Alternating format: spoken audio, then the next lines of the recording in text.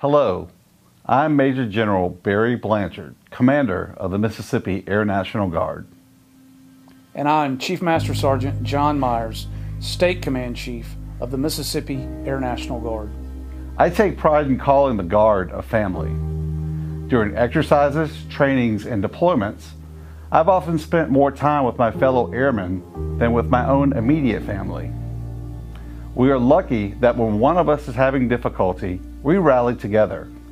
Unlike our active duty counterparts, we often stay in the same location, building close relationships that last the entirety of our military career. This year, we have lost 3 members of our tight-knit Mississippi Air National Guard community.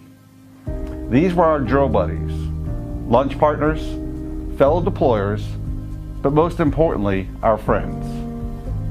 The most important thing for you to recognize is that you don't have to get through this alone. We maintain readiness by being physically, mentally, and emotionally resilient. But resilience doesn't mean we don't experience hardship. Whether you are experiencing a temporary issue or maybe one that requires long-term care, please feel confident in your ability to reach out for help without a negative impact on your Guard career. When you go through a difficult season, resources are available to help you through those tough times.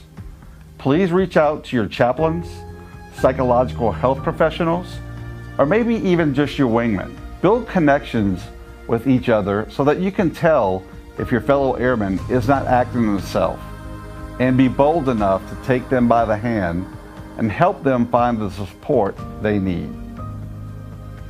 Never doubt that we value each and every member of our Mississippi National Guard family. Thank you for your time and attention today.